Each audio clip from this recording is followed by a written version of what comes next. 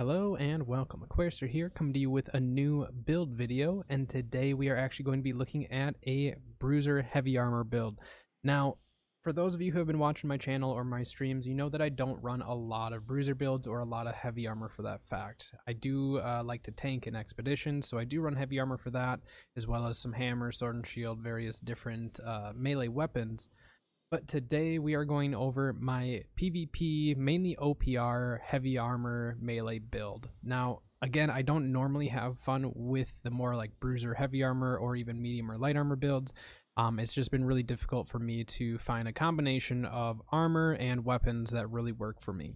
But I think I finally figured out what I enjoy as a melee player. So over the last few weeks, I've been playing around with different weapon combos. I found that spear and hammer are the combo for me. So with that and heavy armor, I ended up coming up with this build that I'm quite happy with. It's been very, very fun to use. I know there might be better combos for different situations, but this is what I've been having the most fun with as a bruiser. Any of the other combos that I've tried have not been as much fun as this for me. So let's get into the build and take a look at what I got going. Before we start taking a look at the gear here, I do just want to say if this video does help you out or if you just enjoyed the content, please drop it a like, subscribe to the channel if you want to see more. It really does help out the channel a lot, so I do appreciate it. But let's get into the armor of what I have going on. Now, some of these pieces I did move some stuff around, and then others I did end up purchasing. But I went the same route or a very similar route that I do with my medium armor mage build. So I will link that as well, just in case you do want to take a look at that. I'll throw that in the description below. But taking a look at the armor of what we have, what you're going to notice is I have 5 stacks of freedom. Now, 5 stacks of freedom as a bruiser is very, very nice, especially in the heavy armor. It allows me to get away a little bit quicker if I do get stunned, slowed, anything like that. So I do really, really like the 5 stacks of freedom, which this is the first time I've ran the full 5 stacks with a heavy armor, and it is really, really nice. So what I have is my helmet here. We've got obviously freedom, resilient on all 5 pieces. So we'll just go over the third perk of what I have on each piece. So this one, obviously you can see it's a rusher plate helmet. So I did get it from OPR and it had the physical version. With all the bows that are in OPR nowadays, the physical version has been kind of nice to have. I only have 1 stack of it. So is it doing a whole lot? Maybe not, but it does help a bit. And it was free. So that definitely helps. For the chest piece, I actually removed this chest piece from my medium armor mage build because I had a replacement that had the same perks, but it had int on it instead of just full con. So I just flip-flopped those around, and then as you can see, I'm actually running a refreshing evasion. Now, I really like refreshing evasion with both my mage and my healer builds. Now, I know some people don't necessarily always like refreshing evasion with healer builds, and they might not even like it with bruiser builds. I'm not a main bruiser, but it's really been nice for me. I like refreshing evasion a lot. It's been working really, really well for me. So I just kind of have been going with it. Plus, I had some armor already set up with it. So it was a little bit easier for me to get that build going. So we just kind of rolled with it. On the gloves, this is another one that I did get for free, but we have the refreshing on it, which refreshing is always going to be a good perk. Cooldown reduction, never a bad thing to have. I would prefer it to be refreshing evasion to allow me to get a little bit more cooldown on command, but for now that will work just fine. These pants, again, refreshing evasion on these, as well as my boots. So I have all this refreshing evasion. We've got 3 stacks on our armor, 1 stack of refreshing, 1 stack of physical aversion. Now, you do have the option, if you don't want to go with your refreshing evasion route, you could always go with refreshing. You could go with more aversions, whether it's elemental or physical. I just really like having control over my cooldown reduction, so that's why I go with the refreshing evasion. And then, as you can see, for my rune glass, I'm running the onyx, so we're running full onyx in all of our armor, and then I'm running the nature. So all of my nature attacks do plus 2% damage per armor piece, so that's a 10% buff to my nature damage. And for that reason, we are running my healer hammer. So this is the same hammer that I run when I heal. So we have the Arboreal Attunement, Sundering Shockwave, Trenchant Crits, and the heavy attacks really do land for a lot. So with the augmented Arboreal Rune Glass in there, it's converting 40% of our damage dealt just from all of our attacks with the Warhammer. converting it into nature damage, which is really nice because then we get that 10% buff on top of it. Plus, we also inflict the poison, which the poison will add towards, obviously, damage output, but also it will get us more heart rune charge. With my spear, I'm running a Sundering Javelin, Vicious, Plague Crit Spear. I do have another one that has Bleeding Sweep with Keenly Empowered instead of Plague Crits, and then also Vicious that I can interchange if I need to, but this is what I've been running and been really enjoying. Now, I don't run the Amber Gem in this. What I do run, though, is the Emerald with the Arboreal on top of it, so we still get the poison ticks. But the reason why I am running the Emerald is because we do the extra damage on an enemy that's below 30% health. And the cool thing with the Emerald is when you Rune Glass an Emerald, it does not nerf the stats of that particular gem. So if you look at the Arboreal Augmented Arboreal Gem, it actually converts to 40% instead of 50%. A normal pristine amber would be 50%, but it does cut it down. With the spear, though, we get that 20% buff on top, as long as they're under 30% health, and then we also drop the poison on top. So I've really been liking the Emerald. With the sweep and the sweep coup de grace, you actually can finish people off pretty nicely with this because you get that extra buff on top. So that's what we're running for our weapons. So we do get that extra bonus in the nature damage, and again, our hammer is our main big damage dealer. Our heavy attacks can land for quite a bit if we hit the right target. For Heart Rune, we're still running the Detonate. I still see most bruisers running Detonate. You could also run Vines if you wanted. Detonate's been working great. I'm always a fan of Cannon Blast too, so if you ever just want to have some fun shooting some people with your bruiser build, you can always run Cannon. But Detonate is kind of a nice go-to. You can get a big stun off with the hammer into the Detonate, do a whole bunch of damage. For jewelry, now I'm actually wearing 3 named pieces of jewelry. So my amulet is the Scorpion Stone. I really like it. We get the extra empowered health and then flame protection on top. With how many fire staffs are in OPR nowadays, having that flame protection is really nice. Plus we slot the ruby in, so we do get even more fire resistance on top. For our ring, we're wearing Champion's Rings. We have the Invigorated Punishment, Hardy, Keen Awareness. 3 very, very solid perks. There's not really much I would change about my ring.